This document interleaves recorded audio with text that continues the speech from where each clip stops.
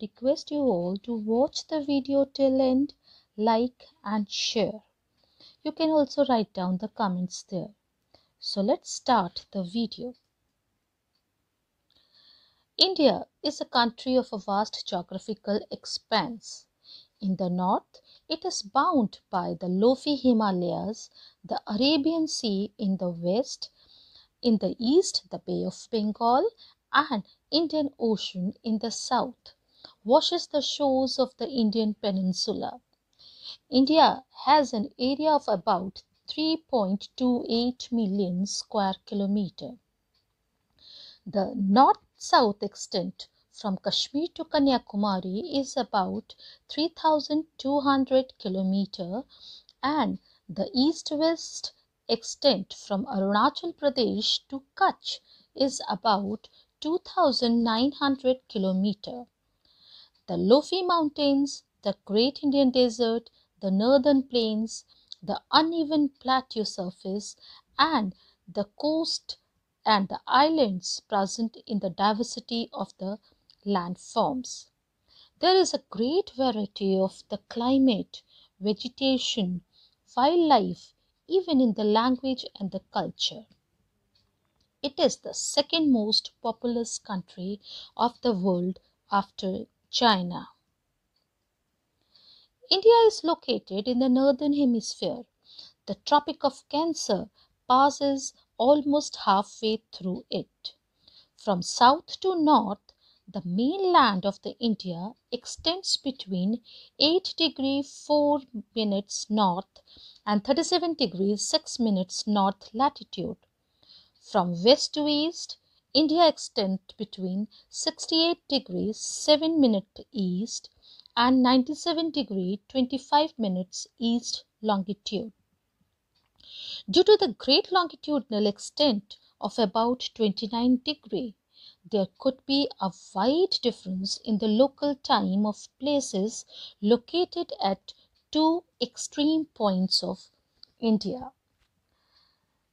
The sun rises about 2 hours earlier in the east than in the west. That's why the local time of the longitude of 82 degrees 30 minutes east has been taken as the Indian Standard Time. This meridian or longitude is also termed as the Standard Meridian of India. There are 7 countries that shares land boundaries with India, that is Pakistan, Afghanistan, China, Nepal, Bhutan, Bangladesh and Myanmar. Across the sea to the south, the 2 neighbor islands are there. They are Sri Lanka and Maldives. Sri Lanka is separated from India by the narrow strait named as Pak Strait. India is a vast country. For the administrative purpose, the country is divided into 28 states and 9 union territories. Delhi is the national capital. The states have been formed mainly on the basis of language they speak. Rajasthan is the largest state and the Goa is the smallest state in the terms of area. The states are further divided into districts.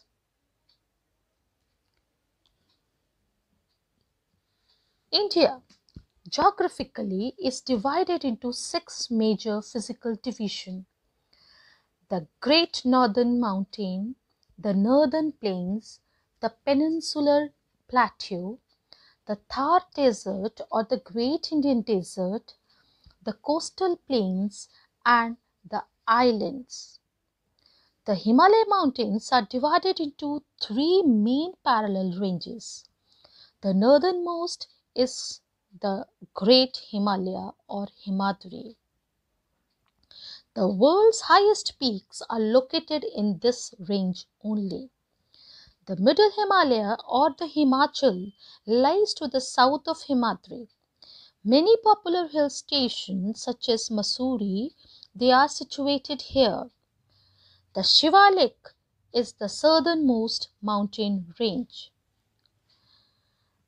Then the northern Indian plains. These plains lies to the south of the Himalaya. They are generally level and flat. These are formed by the alluvial deposit led by the rivers the Indus, the Ganga, the Brahmaputra and their tributaries. These river plains provide fertile land for cultivation. This is the reason why these areas are highly populated. Now in the western part of the India, the Great Indian Desert lies. It is a dry, hot and sandy stretch of land. It is very thinly populated and it has very little vegetation. Now to the south of the northern plains, the peninsular plateaus are found. These plateaus are triangular in shape. The relief is highly uneven. This is the reason which has numerous hills range and valleys.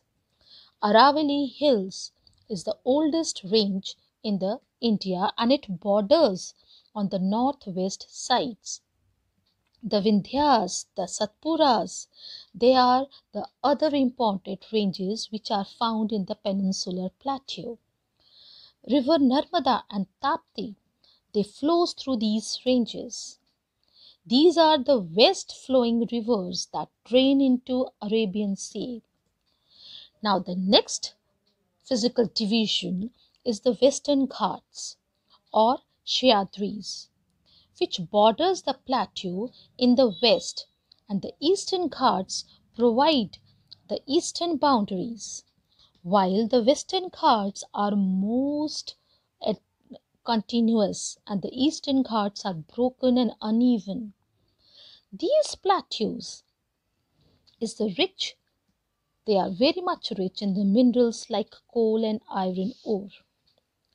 To the west of the Western Ghat and east of the Eastern Ghat lies the coastal plains.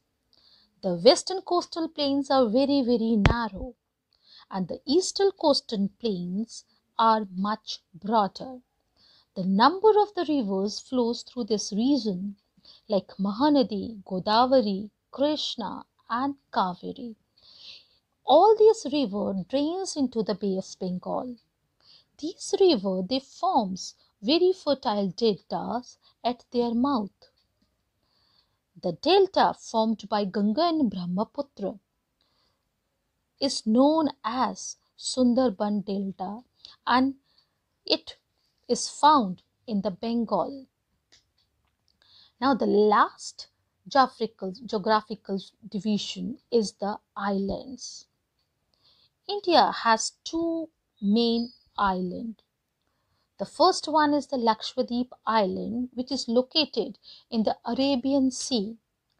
These islands are coral islands located off the coast of Kerala.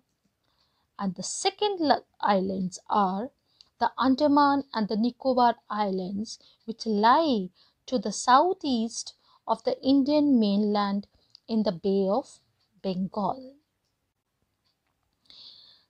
Now we have understood that India has a variety of India has a vast range of physical features. I think that you all have understood that India is a land with a wide range of physical feature. That's all in today's video. I hope you all will be benefited by this. Thank you for watching the video.